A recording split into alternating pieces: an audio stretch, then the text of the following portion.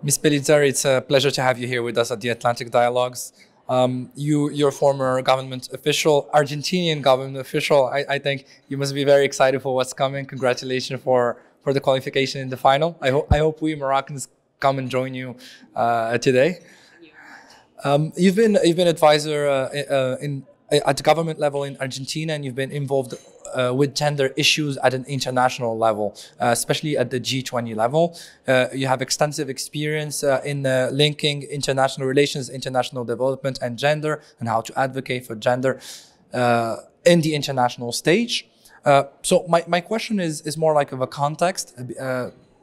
About Latin America, we've seen recent developments in Brazil, in Argentina, in Bolivia, in almost all parts of Latin America. I would like to ask you, as an Argentinian, how do you interpret this recent social uproar?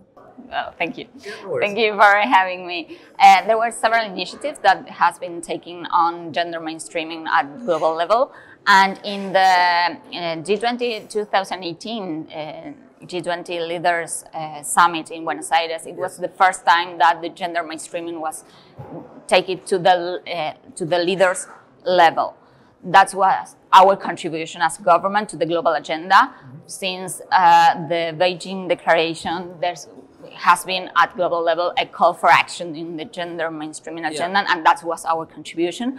But also it was a way to convey these demands that the people that has taken to the streets in Argentina. As you may know, the Ni Una Menos movement was born in Argentina in 2018, 15, sorry. And at that time, when the G20 was taking place and Argentina was holding the presidency, there was the first time that the abortion bill was discussing in government. Yes, so I think that the key is that nowadays, no one can avoid the gender mainstreaming agenda, locally or globally. Yeah, the thing is, what you're saying is that the national uproars on gender, on abortion law, on this big push from the people for more social justice, it cannot be avoided. And it doesn't stay only on the national level. It always spans and it always expands, and it's almost unstoppable.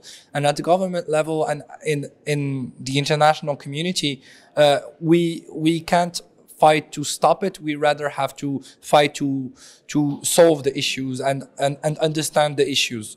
So I know that you've been involved with the G20. And I've talked about the G20 today, and we've talked extensively about the G20 and how the G20 can be more inclusive of African nations. But with you, I want to say how the G20 can be more inclusive of social issues and gender issues. I know you've been involved with implementing this gender agenda within the G20. I would love if you could tell us more about it. Yes, well, thank you. Yes, it was a big step towards the gender mainstreaming, as I mentioned, globally. But I think that in Latin America, we have a huge experience in addressing this agenda, as I mentioned before. And I want to mention that specifically this kind of activities, that the one that we are attending today, it's a key to work towards that agenda, because yes, we can exchange our policies, we can exchange what we are doing in our regions. I think that Latin America and Africa has a lot of common common issues, common mentalities, and above all, we have the key to solve those challenges, those common challenges that the global South has. So we have to work together. That's why I came here for the first time in 2019 as an ADEL alumni, to the ADEL program, and that exchange, it was very enriching for me. And I think that we are working together with some other alumni to get this strong message that gender mainstreaming cannot be avoided. That gender mainstreaming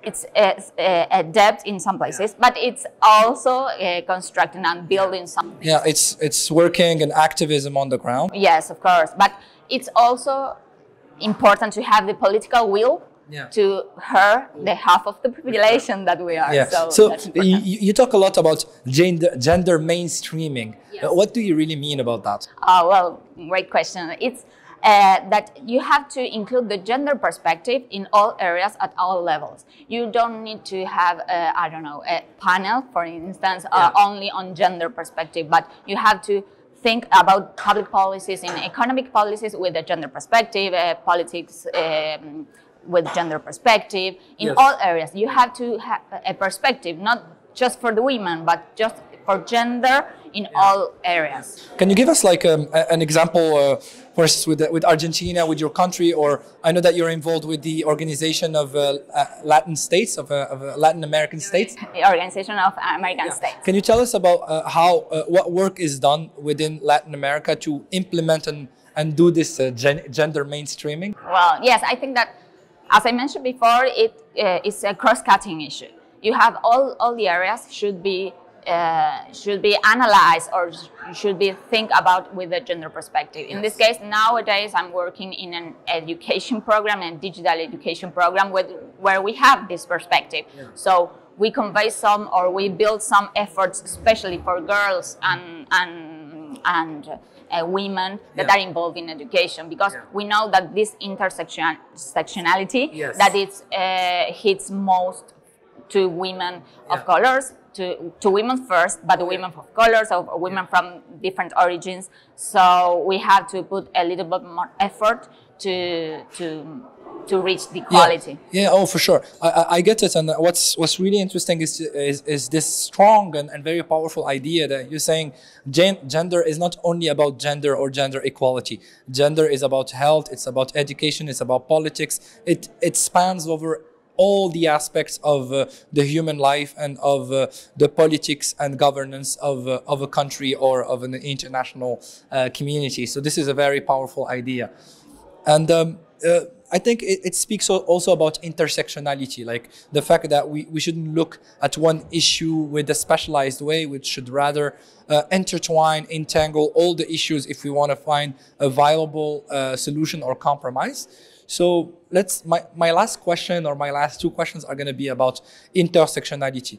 I know it's an issue that's been academically really developing in Latin America. Also in the African continent, we see more and more academia about intersectionality, linking gender with race, with privilege, how it plays within the inequalities of a global financial system. What can we do to implement more proactive policies to tackle these issues? So my question is, because you're an ADEL alumni and you said that you've been enlightened, and that the experience of you, an Argentinian, coming to Marrakesh, seeing other African colleagues, it really brought up so many great ideas and initiatives from your part. So my question is, how can we do to build on that? How can we do to implement this intersectionality on a north-south or rather a south-south cross-Atlantic approach? What type of initiatives, what type of recommendations would you have for us? Okay, thank you. Well, I think the first of all that I want to say is that the Global South has so much to offer, and so much that the North has to learn about it. So I think that this first step of making these spaces of dialogue, of debating some ideas, it's crucial. But also it has to have the political will to listen to these suggestions, to listen to the think tank. Political will is like political will is key, obviously, because but it's key, but it's not the only thing that we need. We need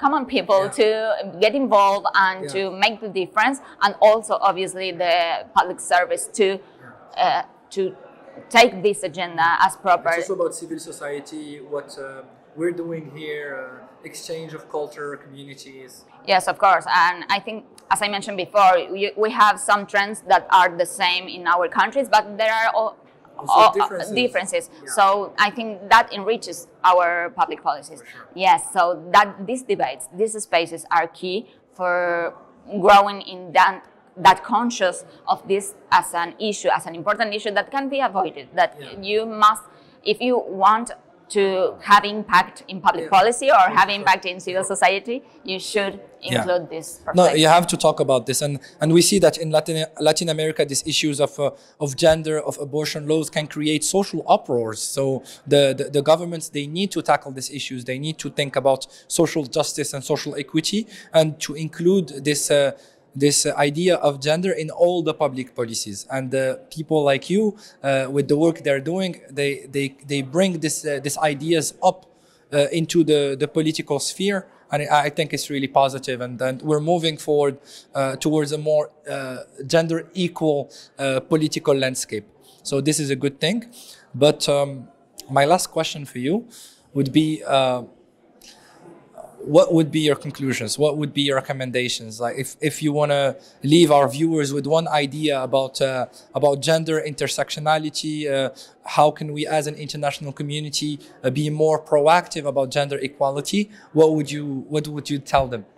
Well, I think that, as I mentioned before, this is a matter that can be avoided. And as a matter of fact, I think that get involved. It matters. It matters what you do. It matters what you think. It matters how you include people.